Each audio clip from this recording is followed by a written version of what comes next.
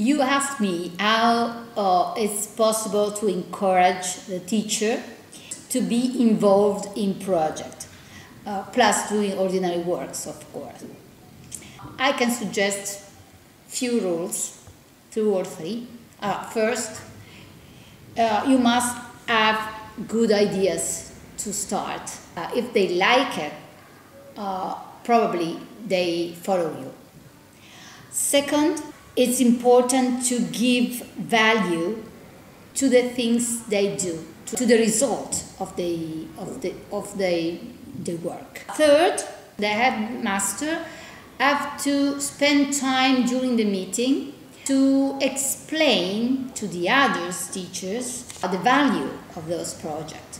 Last, is important to find the way, using the spaces, the tools, the autonomia organizzativa, to release few hours a week, 4 hours, 6 hours, that one teacher can spend outside her class or his class.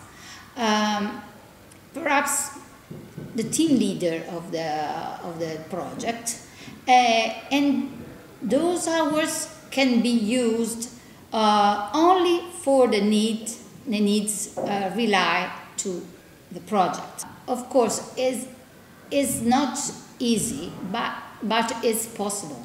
In primary school, you can use the time in which 2 teachers are at the same time in the class.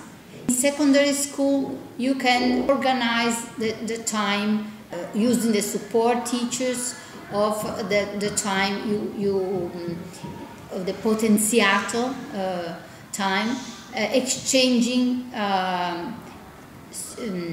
teachers from primary to secondary school. So it's not so easy, but it's possible if you wanted to do.